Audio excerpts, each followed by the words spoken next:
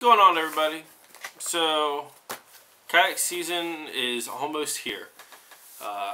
In the past few weeks, a lot of y'all have asked the question if other people use or carry a firearm with you while you're kayaking, and a lot of y'all said yes. And I also always carry a firearm with me when I'm out kayaking. And last year it was this guy right here. For the color, because it was $50 cheaper, and I don't care about 50 bucks. That's I mean, that's like, yeah, that's 3 whopper ploppers. That's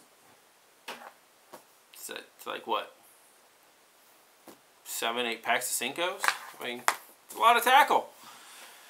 2 boxes of ammo, whatever you want to spend $50 on. So empty mag. But yeah, I've been using the CPX 2.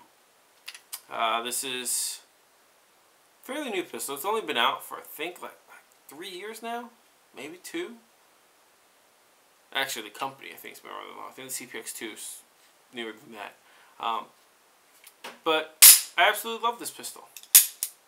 It fits pretty well in my hand. It's a 9mm, 10 rounds. So it's worked for me all last season. I never had to use it in the kayak, but I did fire it at the range and just played around with it a lot. But it was a really, really good pistol.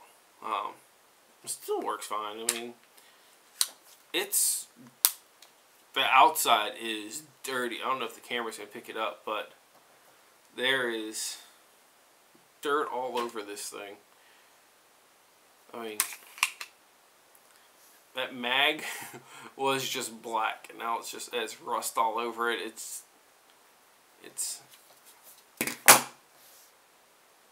didn't really rub off, but it's nasty, and that's just because it was in my kayak all season last year.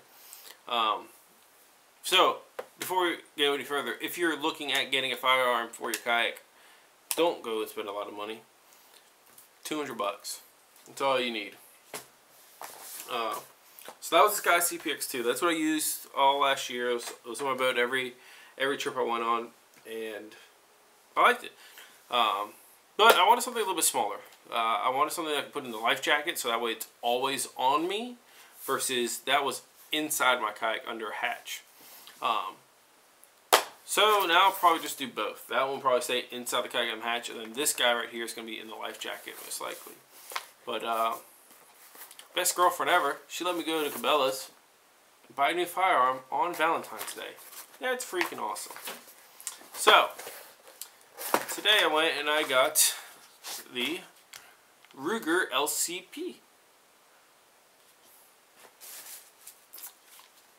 A lot smaller. A lot smaller. So, dang it. There we go. See? Empty.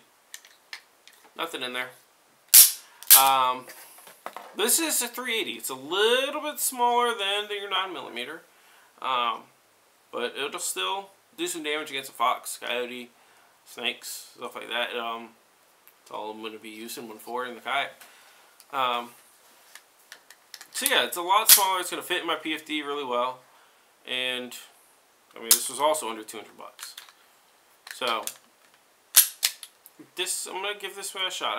I've shot one a few years ago. One of my buddies had one. It does have a really heavy trigger, but I'm going to modify that. I'm probably going to put different grips on it. Get a bigger magazine. I make a 7-round mag instead of a 6. Which also has, as you can see right now, I can fit 2 fingers around it. They do have a grip extension where I can fit 3. Now, it makes it harder if I'm trying to conceal this for everyday carry, but this is most likely going to be in the kayak. So, I don't mind it. It'll stick out about that far. I don't mind it sticking out that much because it'll still fit in my life jacket. But, if you're thinking about getting a firearm for your kayak, please, please, please go get handgun training first. Before you buy your firearm, go to a range and practice shooting. see if they do instructional classes, do all that first. That way you know how to handle the firearm from a professional, not just learning off of YouTube.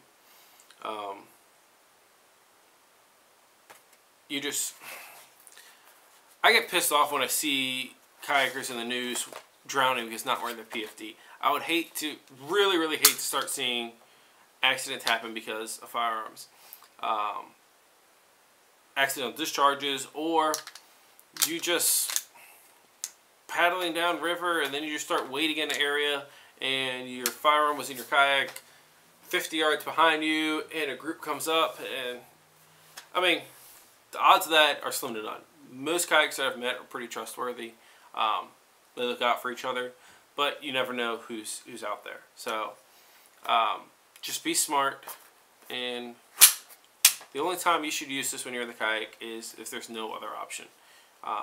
You don't want to just go out to the river and just start discharging your firearm into the river, because that's how you're going to get locked up. So, but yeah, a lot of stuff's going to happen to the channel in the next few months. There's going to be more gun reviews and stuff like that, even though YouTube is against guns. I don't really care because I'm not in this to make money. I just like making videos.